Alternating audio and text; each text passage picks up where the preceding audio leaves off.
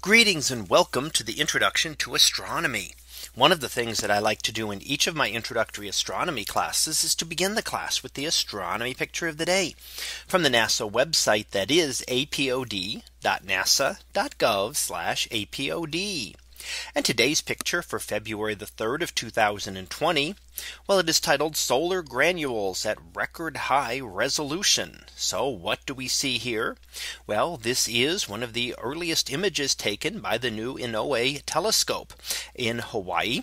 And it is a telescope dedicated to studying the sun and learning more about the sun, which is, of course, the closest star to us here on Earth.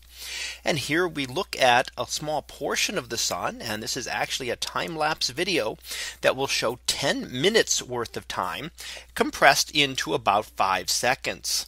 And during the video, which actually lasts about 15 seconds and plays this several times, so you get a chance to look at a very close up area of the sun's surface. And as we play the video, what you will see is that the sun's surface is not as quiet and calm as you might think just looking at it. When we look at it up close, it is constantly changing. And what we're looking at here are what we call granules on the sun.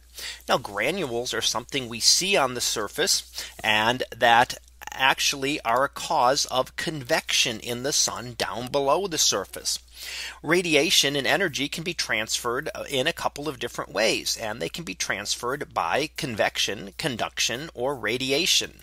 Now, the sun uses two of these, which are radiation, which are used deep inside the sun, and also after the sun's surface as the radiation travels from the sun to the earth.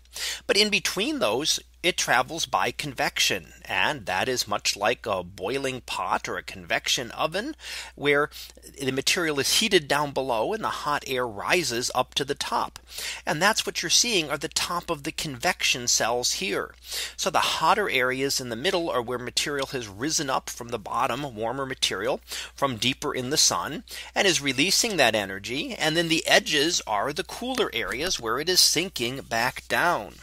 So again, as you watch the video, you will see that kind of bubbling almost, so that we associate with boiling, that is occurring on the surface of the sun. Now, it is a very rapid process for the sun. It changes very quickly, and you can see that the granules do not look the same. Even after just about 10 minutes, they look a little bit different than they had. The other interesting thing is the size of these granules are not small, but actually very, very large, and the size of a good sized state in the United States, or even a decent sized country.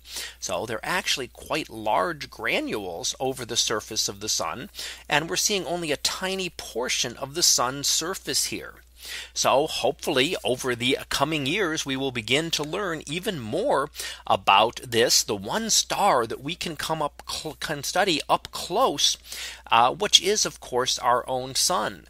And learning more about our sun tells us in more detail about how stars work, and we can then try to apply that knowledge to other stars that are much more distant. We would never be able to see this kind of detail on another star. In fact, we really cannot even see any other stars as anything other than a single point of light in the sky. Only a few of the nearest and biggest stars can actually be seen to have a small disk.